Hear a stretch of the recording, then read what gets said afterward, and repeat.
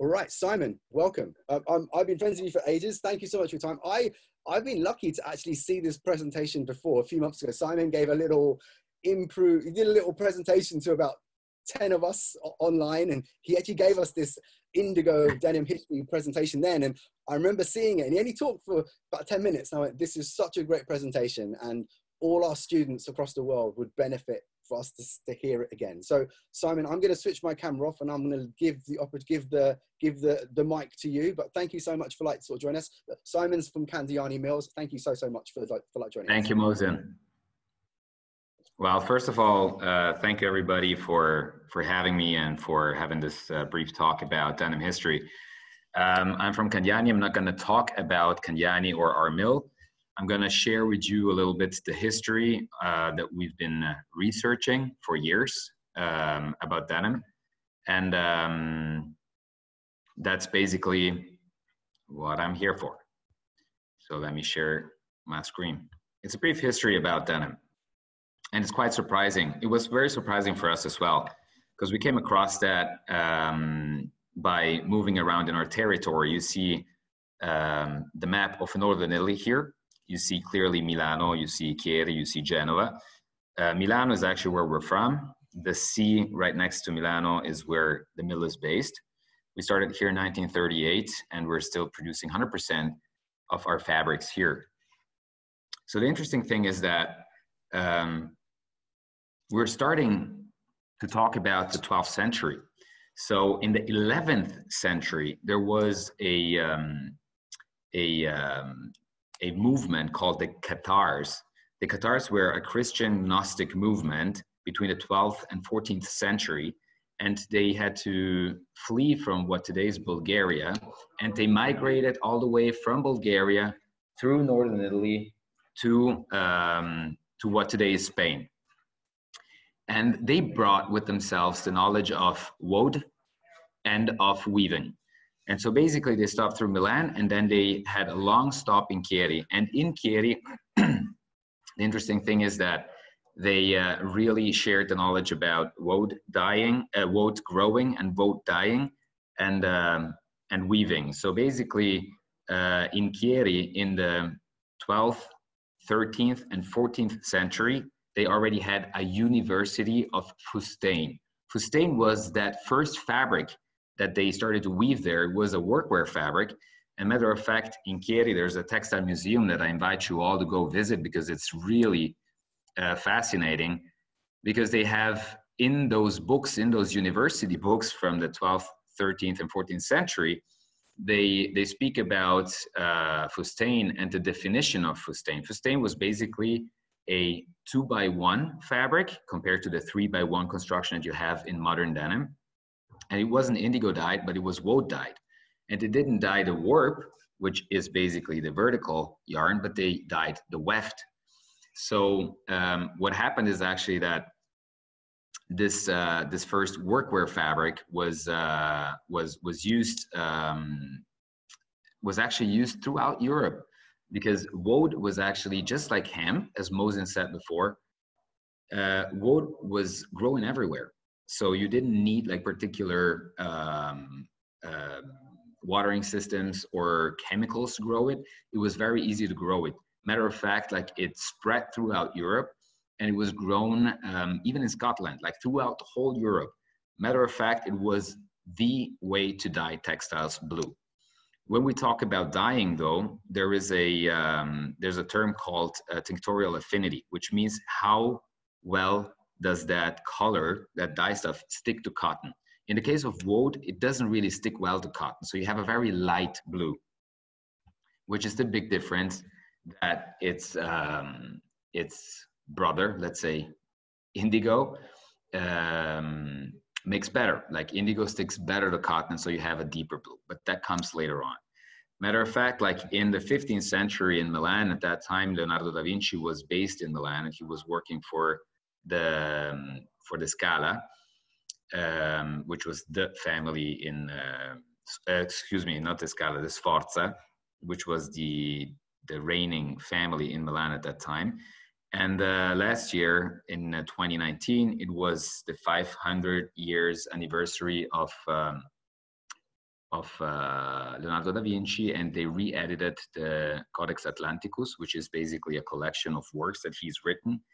And on page 985, basically, they show that he has actually designed the first shuttle loom, which we're talking about, semi-automatic shuttle loom.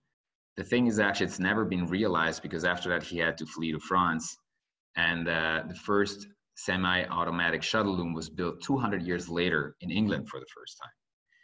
And in that time, 15th century, Vasco da Gama, which was a sailor and a trader, so basically he opened up a new trading route between India and Europe, and he facilitated the import of indigo. So indigo was already present, but it was not dominant. So indigo started to flow into through Genoa into Europe. And the thing is that they discovered that it just dyed much better. As I said before, it dyed deeper than actually woad. So a lot of people wanted to switch from woad to indigo, but there was a whole industry, woad industry, laid out throughout Europe. So there was a very interesting historical factor, was a blue revolution. So it was even banned for some time, called the color of the devil, and so on. But eventually it actually just made it through, because it was so much better as a dye stuff. And at that time, denim fabric appears in two parts, in Nim and in Genoa. So in Nim, you would have a fabric called serge denim, and basically was a woad-dyed twill made initially of wool, but then it was mixed with hot cotton and hemp. There was a lot of hemp in the early days of denim production, because it was just so simple to grow everywhere, as Mosin said before, and it was very resistant, more resistant than cotton. So at the beginning, it was hemp, and was hemp mixed with cotton, because it fulfilled the purpose of long-lasting workwear. In Genova at that time, they were using those fabrics from Chieri, and they started to produce them in the Genoa area as well. So it was an indigo dyed warp and a white weft. So at that time, it reached already a 3x1 construction. So it was the fabric that we know today, basically. And it was worn by sailors and by all the people working in the port area. And the fascinating thing is that they would export this fabric from Genova to mostly England, because at that time, that's a long story, but like there was a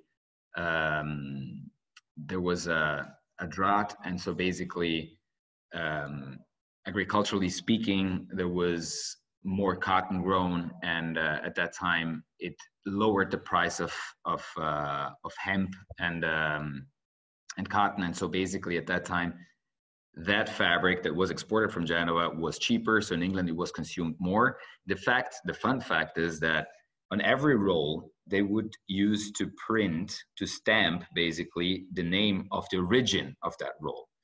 And when you look at Genoa, how it was written back in the days, it was written Genes, Genes.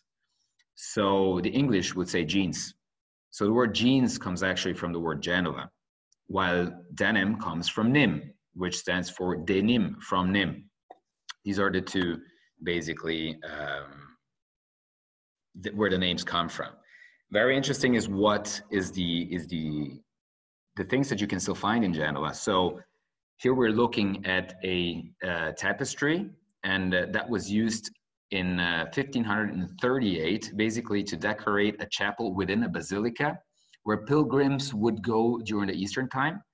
And ever since 1538, they would be exhibited every year in that chapel, until they disappeared something like 100 years ago, and then they just got rediscovered, and now you can go visit and see them in the Museo Diocesano in Genova.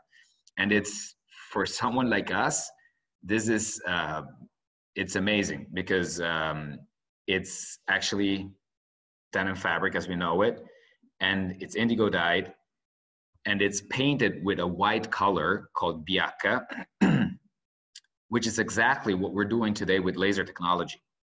So it's pretty freaky to see how 500 years ago they were doing something that we're trying to replicate today. In the port area of Genoa at that time, you had the workers, they were called camalli, and the camalli were already wearing jeans, denim garments. It was, as I said, worn by sailors and by people working in the port area. And in the 17th century, there was this painter, and he's called the Master of Blue Jeans because he painted a whole series of portraits of people, mainly poor people in the port area of Genoa, as you can see it on the right side. And they were wearing denim already. And that the really fascinating thing is that they were wearing it obviously till it was ripped into parts. So it looks really like stuff that we're actually producing and doing today. But we're talking about 300 years ago. Well, the thing with indigo is that the whole battle between woad and indigo was solved when Adolf von Baeyer in 1865 invented synthetic indigo. So synthetic indigo allowed also to scale up the production of jeans garments or denim fabric.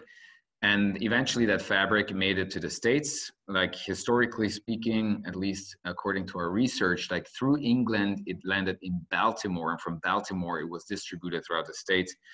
And at that time, there was a distributor of fabrics, Levi Strauss, that together with a designer, Jacob Davis, they came up with this first 5-pocket jean that they riveted in all those points that suffer the most distress. So basically they put rivets on the pockets, the 5th pocket, or coin pocket in the back pockets. So they really reinforced the workwear jean. So the jean was born definitely like in San Francisco, and I guess the rest is history. It's interesting to see like how denim evolved and the jeans industry evolved from the States and then took over the States and then Europe and then the whole world. And eventually, let's say in the 50s, 60s, it came back strongly, like also in the fashion industry in Italy. And there's a very interesting video that I suggest you guys watch on YouTube. It's called Common Thread. And a friend of ours, Scott Morrison, produced this film basically where he investigates the origins of denim, starting with Italy, but then he goes also to America, he goes also to Japan, and it's a great insight because you can see the places that I was talking about. You can see the people who are still trying to keep that legacy going today.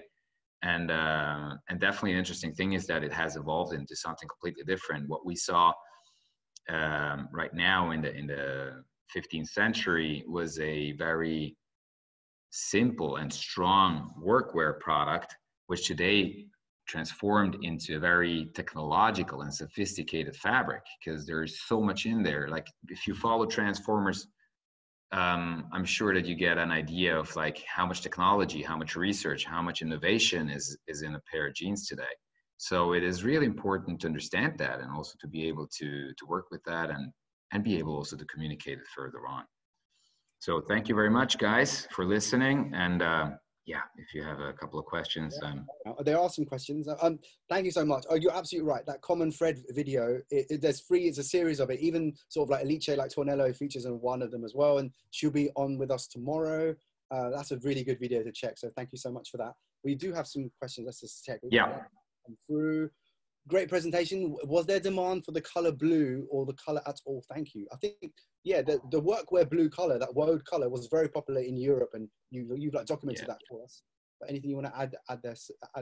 Well, to be honest, I can't really say exactly why it was the color blue, but like in my opinion, it's always related to how easy it is to grow something. And at that time, woad, just like hemp, as you said before, it was something that would grow everywhere.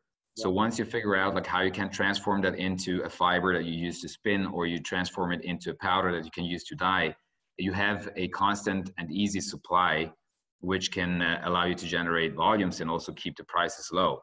So basically, I think blue, for my understanding, most probably has imposed itself like also for this reason. If there is a more poetic reason, I don't know, to be honest, but I would be fascinated to find out.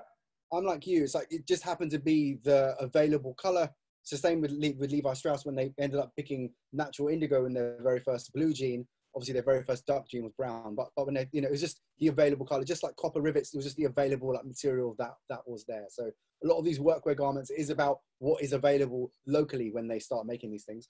Let's just also because copper, for example, is interesting because that's a material that you extract the way it is and you work it, right? If you talk about brass, for example, that's a mix of metals, right? So that came a little bit later, even if it's been like around forever, right? So it's there are various reasons behind it, I guess.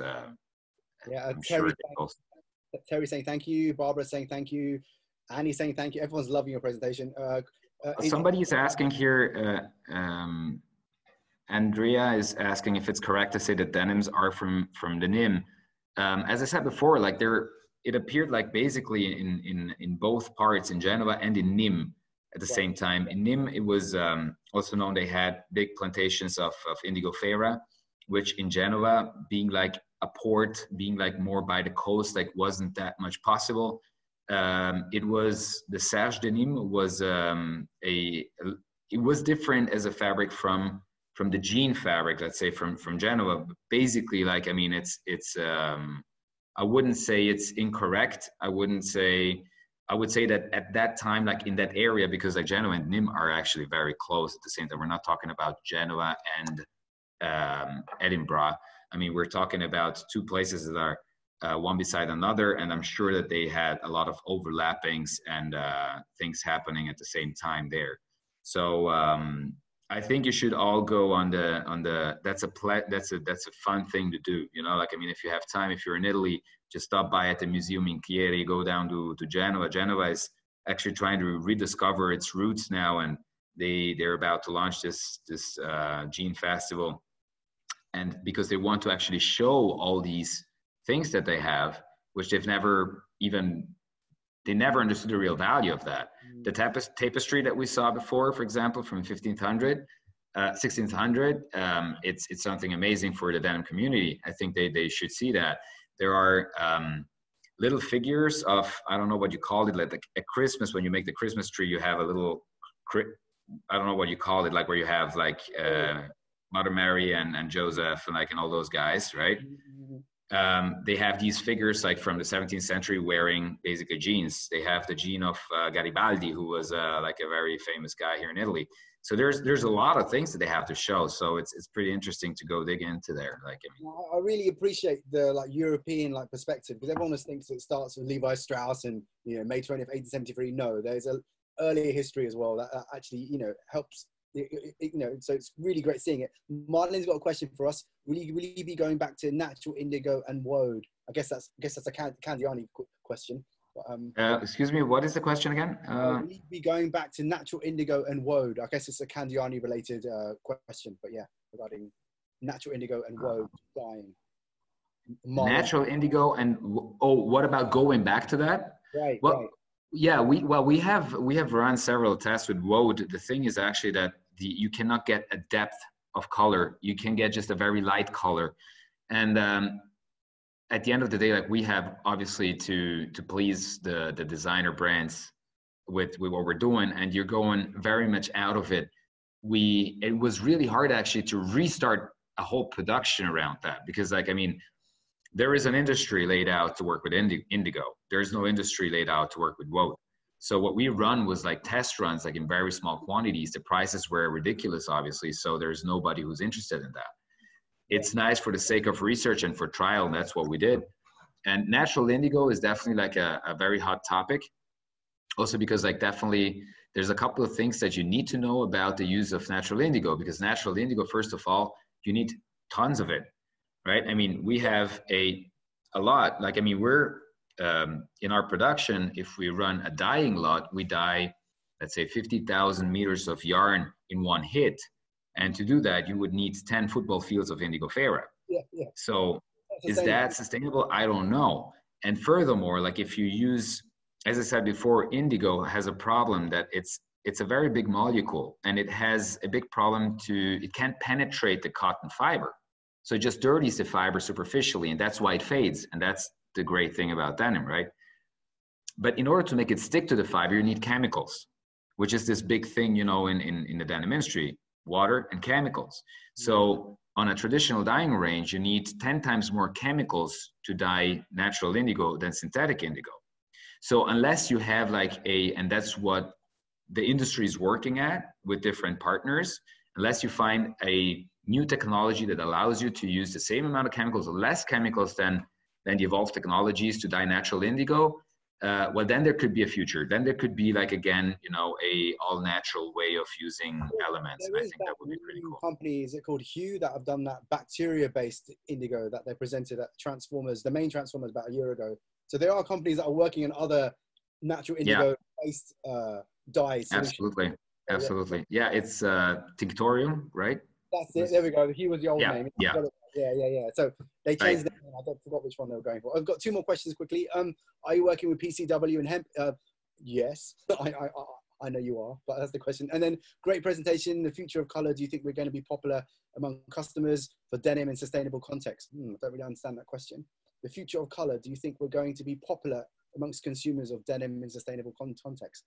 I don't understand that question. Well, I understand. Maybe it means that are people going to walk away from indigo? Maybe because like it's hard to dye. It involves chemicals and indigo and everything. I think, you know, like if you look at the data, jeans is the most long-lasting trend in garment history and fashion industry. So I think it's like an evergreen that will always be there. What the whole industry is trying to do, and again, I say follow Transformers to get a glimpse of like how far technology and innovation can go today. We're trying to actually make it happen to keep that aesthetic, but in a much more environmental friendly and responsible way. So this is the research that everybody's trying to do. Yeah, I think we're always going to have blue jeans, just done in a more sustainable way. Andrew's asked a question about natural colored denim. Of course, there is different. Well, you can have, first of all, you can have denim also without indigo, which is a crew, which is, I love it. Basically, it's not white; it's like the color of cotton. If you want white, then you have to bleach that to go to white. But you can have a crew denim, which is beautiful, and then you can also dye it with natural colors. But then that's garment dyed. So we're not talking about denim anymore, because denim, the actual definition would be yarn dyed in the warp and white weft. So it's a combination of two yarns where one is dyed. If you do garment dyed, you have a whole fabric that's white, and you put it in a bath with color, and the whole fabric becomes that color. What we're already doing, we're using from our chroma. It's no secret. We're using earth colors, which are sulfur colors that are made out of waste products from the food industry or from the pharmaceutical industry, such as orange peels, nutshells, beetroot peels. We even have a color that's custom made for us. It's called earth cotton. So it's made out of cotton waste, cotton scraps that are transformed into a pigment. And we use that in our green cast range. So basically it's like our, yeah. I just said a secret, maybe. No, don't worry. Thank you so much, Simon. If they fire me, like I'm gonna send you my CV, Mosen. Oh, no, but guys, if you've got any questions, make sure you do reach out to Simon. He's easily available. You can find him on LinkedIn and stuff. But thank you for your time. That presentation was epic. I'm so happy that our students got to see it, and it's now recorded. So thank you so much for that, Simon. Thank you very much, guys. It's fantastic what you guys are doing. So I'm glad to be here and to do my part. Thank you. Thank you for your time.